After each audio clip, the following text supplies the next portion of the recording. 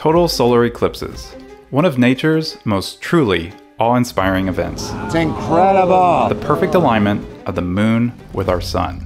But how do they happen? And more specifically, how do we know exactly when they will occur? In this video, we're going to go through some real lunar data and see how it can be used to predict the total solar eclipse on April 8th, 2024. The orbital dance between our sun and moon is elaborate, and there's several conditions that must be met in order for these bodies to align. If I put this here and my phone here, I have a total eclipse of the phone. It's a bit more complicated than that.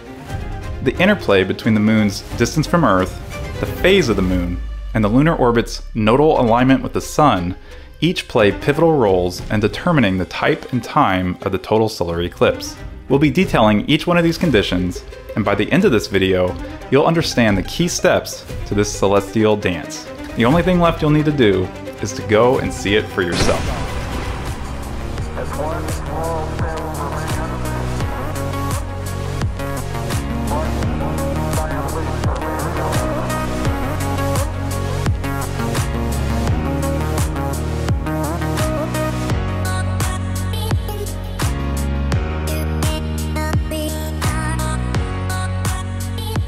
In its most basic sense, a solar eclipse occurs when the moon perfectly aligns between the sun and the Earth. This casts a shadow on a particular region of Earth for a brief period of time. But the exact geometry of this configuration ultimately determines the type of eclipse that will occur. There are four types of solar eclipses, the first being the total solar eclipse.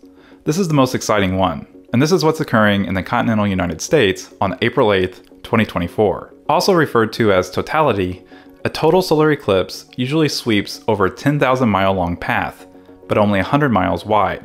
Totality at a particular location occurs for only a few fleeting minutes, usually less than 5, and the shadow travels in a west to east direction following the moon's orbit around the Earth. More on the orbital specifics of the moon later. During totality, the moon completely blocks the sun's primary face, or photosphere. What's exposed around the moon is the sun's corona, a 1 million degrees Celsius atmospheric layer of the sun, extending several solar radii past the sun's surface. The reason behind the corona's extreme heat is still an open scientific question, as the sun's surface hovers around 5,600 degrees Celsius. Regardless, the light of the corona observed during the total solar eclipse isn't actually emitted from the corona at all. The source of the light is from the sun's photosphere, being scattered by the free electrons within the corona. Since the density of the corona is around 10 million times lower than the sun's surface, it's okay to observe a total solar eclipse with the naked eye, without protective glasses. But full disclaimer, this is the only time when it's safe to do so. Special UV blocking safety glasses must be worn during the moments leading up to and the moments preceding a total solar eclipse. For more information, refer to the American Astronomical Society's guidelines, linked in the description below. The second type is an annular solar eclipse.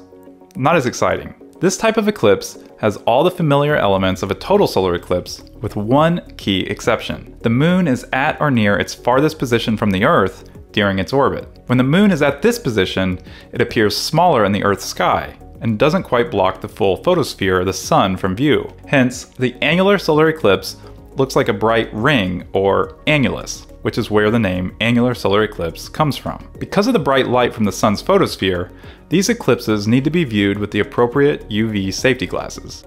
The third type is the partial solar eclipse. This type of eclipse occurs when the moon only partially covers the sun as viewed from Earth, hence the name partial. When the sun, moon, and Earth aren't perfectly aligned, a partial solar eclipse results. This is the type of eclipse viewers will also see during the moments leading up to and preceding a total or annular solar eclipse. The final type is the hybrid solar eclipse. This is the rarest type of eclipse, and as the name suggests, is a mix between an annular and total solar eclipse. When the moon is closer to the midpoint distance along its orbit around Earth, the Earth's curvature becomes significant. When the shadow of the moon initially lands on Earth, the shadow is farthest from the moon, and an annular eclipse occurs. As the shadow sweeps across its eclipse path, the distance between the Earth and the moon decreases due to Earth's curvature. At some point, the eclipse can shift into a total eclipse. Although these events are less common, the total eclipses viewed during a hybrid solar eclipse are generally shorter in duration than those viewed during a normal total solar eclipse.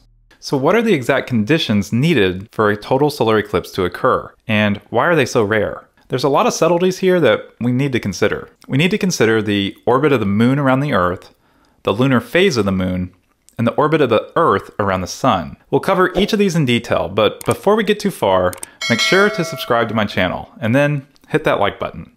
Okay, with that out of the way, let's begin with how all things begin. Darkness. It's easy to forget how light really behaves in the day-to-day here on Earth. But basically, when you have a source of light in space, the light waves travel outward from the source in a straight path. When an opaque object such as our moon intersects the beam, the light's path is obstructed. The side of the moon facing the light source reflects the obstructed light in a different direction and appears illuminated. The side of the moon facing away from the light source is dark, since the light is unable to travel through the object. If you place a screen on the dark side of the moon, you'll see the moon cast a shadow on the screen. Notice there's two parts to this shadow, the dark inner region and a less dark, fuzzier region. In astronomy, the dark inner region is referred to as the umbra of the shadow, and is the area where all light from the source is completely blocked by the moon. The less dark area is referred to as the penumbra, and is formed by light that's partially blocked by the moon. From a side view, notice how rays from the light source's bottom half are obscured by the top half of the moon, and hence form a shadow. But the light rays from the top half of the light source have a clear, unobstructed path to the same shadow region. This is why the shadow in the penumbra region is less dark than that of the umbra. Because the light source is symmetric around its central axis, these cross rays trace out the outline of the circular penumbra shadow. Now, if we replace the screen with our planet and scale things to size, you can see how this shadow would be cast on Earth. It is the umbra region of the shadow that will appear as a total solar eclipse. Viewers located in the penumbra region will only see a partial solar eclipse. This only explains half the battle. We need to figure out the exact conditions for when this can occur. The nifty flashlight is of course light from the sun, located 93 million miles away. And the Earth, Sun, and Moon are a very dynamical system. Let's first consider the Earth-Moon system. The Earth and Moon are both massive objects, and hence gravitationally attract each other. Fortunately, the moon doesn't fall into the Earth due to its high orbital velocity, which averages a little over 1 kilometer per second, or over 2,200 miles per hour. But because the moon's gravitational pull on Earth is fairly significant, the Earth and Moon actually orbit around their shared center of mass, or Barycenter. For the Earth-Moon system, this falls a little over 2,900 miles from Earth's center, or within Earth itself, at around 3/4 of Earth's radius. So while most people realize the moon orbits Earth, the moon also causes Earth to orbit around the Earth-Moon's center of mass, which adds a wobble to Earth's rotation. This also means that the moon's orbit around Earth is not circular, but slightly elliptical, having an eccentricity of just 0.0549. For reference, the eccentricity of a perfect circle is 0. The moon's elliptical orbit implies its distance from Earth changes during its orbital cycle. Sometimes the moon is farther from Earth, with the farthest distance being 253,000 miles, and referred to as the apogee, and sometimes the moon is closer to Earth, with its closest distance being 226,000 miles away, and referred to as the perigee. The variance between its closest and farthest points to Earth is around 12%. From our view here on Earth, this 12% difference in distance translates to a 25% larger moon in our sky between its closest and farthest distances. Oftentimes in the media, you'll hear of supermoons, which occur when the full moon is closest to Earth, or at its perigee. And in regards to eclipses, this apparent area difference is exactly what determines whether the eclipse will be total versus annular. The moon must be at or near its closest distance to Earth in order for a total solar eclipse to occur. If the moon is too far away, or at its apogee, it's just shy of shielding us from the entire sun. So for this first piece of the puzzle, I wanted to plot the moon's daily location data, detailing its distance from Earth over the years 2023 to 2024. And see what this looks like. If you're interested in playing around with this lunar data yourself, You can find it freely on the US Navy's Astronomical Applications Department website, which I've linked in the description below. After obtaining the moon's daily location data, we want to call attention to any time the moon is closest to Earth, or at its perigee, since this is when total solar eclipses occur. So instead of plotting the moon's raw distance numbers from Earth, let's normalize the moon's distance so that 1 corresponds to perigee and 0 corresponds to apogee. This normalization will allow us to make a fair apples-to-apples comparison between this data and the other datasets used in this video, and in general is a very powerful data visualization technique employed across the board in everything from finance to artificial intelligence. So at the beginning of 2023, the moon was closer to apogee. It continues to travel away from Earth until reaching its farthest point on January 8th. After reaching this point, the moon starts its path back towards Earth and reaches its closest distance to Earth on January 21st. The moon then travels back to apogee, and the cycle continues. We can determine the orbital period of the moon based simply on the time elapsed between perigee to perigee, which is 27 days. Now remember, total solar eclipses occur when the moon is at or near perigee. So possible total solar eclipse dates include any time when the moon is near a maximum on this plot.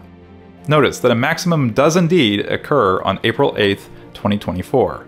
But these maxima occur every 27 days, so while it meets this criterion, there's certainly more to it. So let's keep this chart in mind for now and continue digging. But one more side note before moving forward. You may notice something kind of odd with this plot. The peaks and valleys of the curve aren't exactly constant and have a periodic structure themselves, which shouldn't be the case for a perfectly elliptical orbit. I initially thought this might be an artifact in the dataset, but it turns out this is a real effect. Because the Earth and Moon aren't the only objects in the universe, the elliptical axes of the Moon's orbit fluctuate due to other gravitational influences, such as the Sun or nearby planets, such as Venus and even Jupiter. This is why the Moon isn't reaching its absolute minimum and maximum distances upon each orbit. These kind of slight complications are what make using real data both interesting as well as challenging.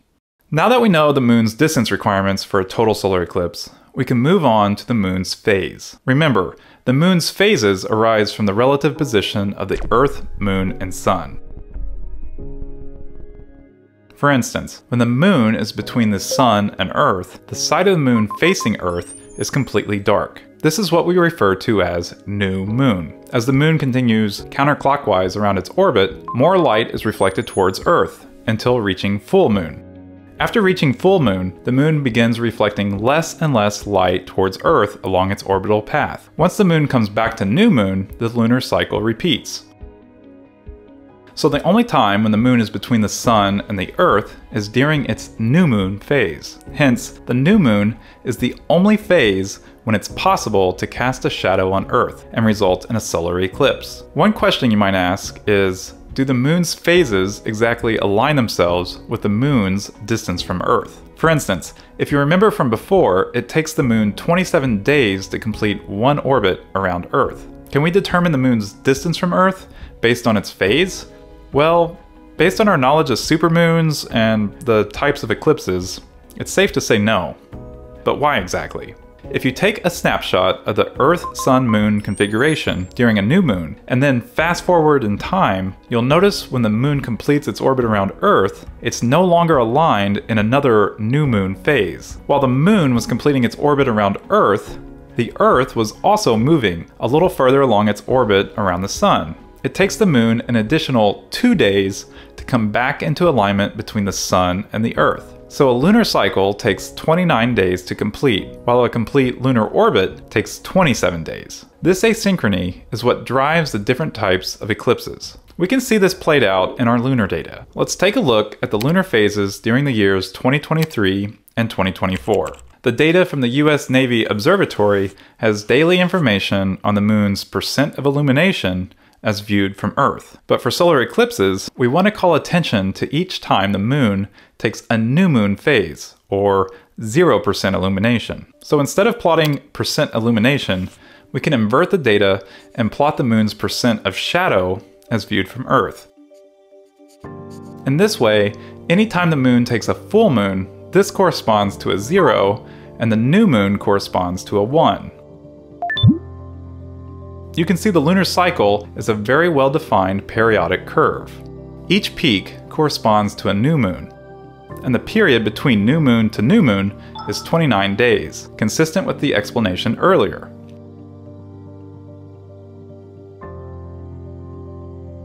Our total solar eclipse date of April 8th, 2024 does indeed fall on a new moon, but there's certainly many more new moons during this 2-year time period. And if we bring in our perigee plot, you'll see how these curves are slightly out of sync.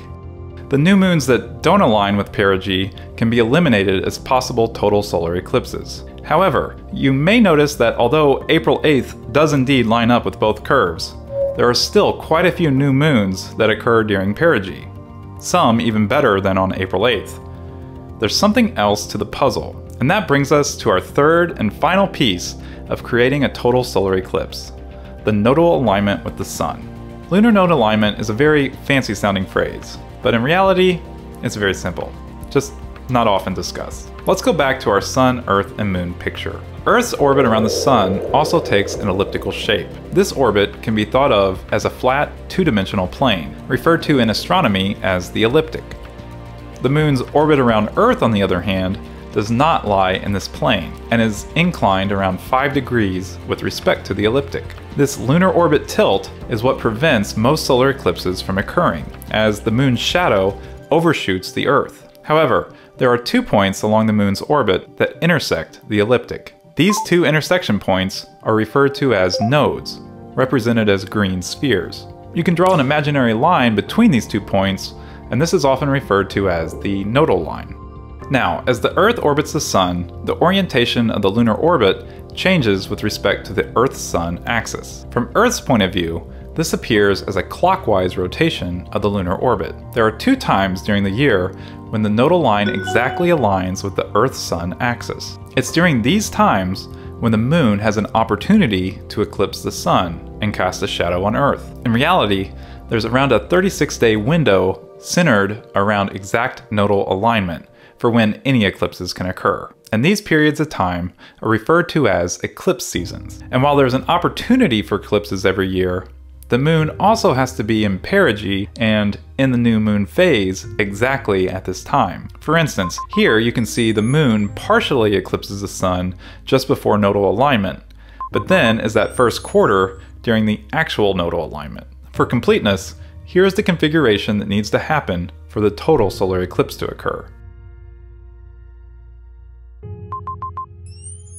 Let's now plot this final piece of data for 2023 and 2024 and see how all this fits together. The aspect of the lunar nodes we want to keep track of during the year is its angle between the Sun-Earth axis. When the nodal line is 90 degrees or perpendicular to the Sun-Earth axis, no eclipses can occur. And when the nodal line is 0 degrees to the Sun-Earth axis, it's aligned to the Sun and marks an eclipse season. To keep things consistent with our previous data, it'd be best to have values ranging from 0 and 1 instead of 0 and 90 degrees, with 1 calling out periods of potential solar eclipses. We know that cosine of 90 degrees is 0, and cosine of 0 degrees is 1. So to transform the angle, we can take the cosine of the angle between the Sun-Earth axis and nodal line. And to ensure only positive numbers, we can plot the cosine squared of this angle. In this way, a 1 corresponds to nodal alignment, and a 0 corresponds to when the nodes are perpendicular to the Earth-Sun axis. Let's see what this looks like. Notice, this is a much slower evolving process over time. An alignment only occurs 2 times per year. An alternative graphic that displays the same phenomena was released by NASA for 2024, with the yellow rotating axis showing the Sun-Earth axis, and the lunar nodes represented at the color transition of the light blue orbit. Again, only 2 peaks for 2024. The possible eclipse seasons can occur within 36-day windows of each of these peaks. Notice, April 8th, 2024 occurs exactly at a time of nodal alignment. Now, I realize this was kind of built up piece by piece, and you might be saying, John, we already knew the answer before analyzing the data. Well, understandably, Taking in all the lunar data at once and finding an eclipse in all this is a bit overwhelming. But here's when normalizing data comes in handy. Since each data set has ranges between 0 and 1, with 1 representing the necessary condition for a total solar eclipse, you can think of each data set as carrying a certain probability or weight for a solar eclipse. And when multiplied together, you can truly see how the moon dances. This is pretty cool. So let's multiply each data set together and plot this data one last time. Pretty quiet at the beginning of 2023. Then, during the first eclipse season, we see a spike at around 67%. This spike corresponds to the hybrid solar eclipse that occurred on April 20th, 2023 in Western Australia and Indonesia. And after this, smaller peaks outside the eclipse season. During the second eclipse season of 2023, there's one small peak, well below 50%. Let's come back to this in a minute. And for the first eclipse season of 2024, there's a massive spike, which exactly corresponds to the total solar eclipse on April 8th.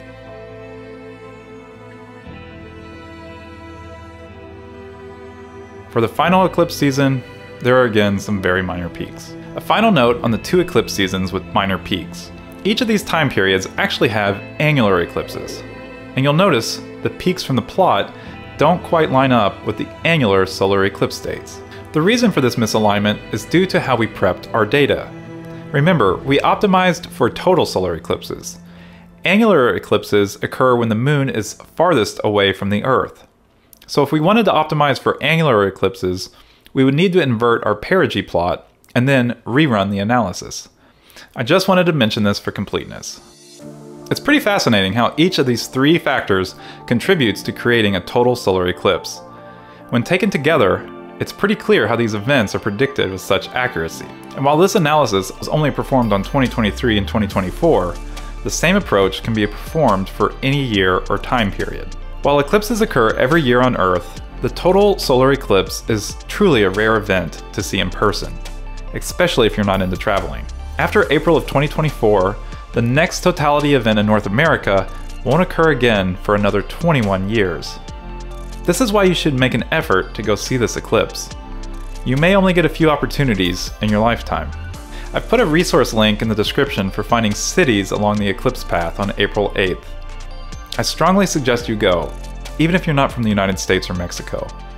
Videos and pictures will just never cut it. God, the moon has gotten in front of this. Okay, well, I don't know. It's interesting looking. The sun looks a little like the moon up there in my wall. I'm Dr. John, and thanks for watching. Consider subscribing to my channel, and let me know what you think below in the comments. And maybe I'll see you somewhere along the path of totality. Till next time.